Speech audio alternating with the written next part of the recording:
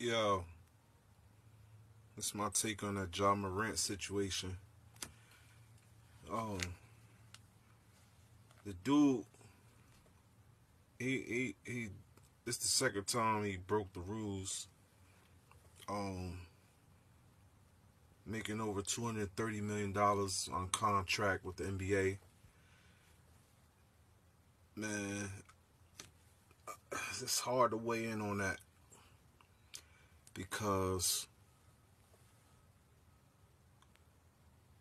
it's like a couple people said,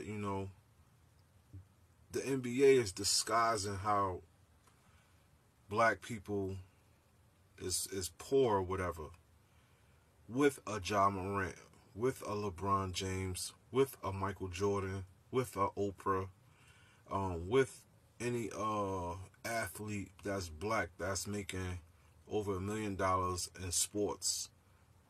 It's just a token.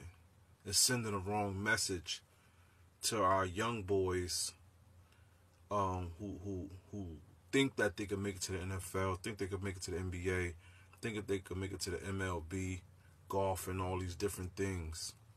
Sending the wrong message because it's the wrong message. Most of these boys ain't gonna make it.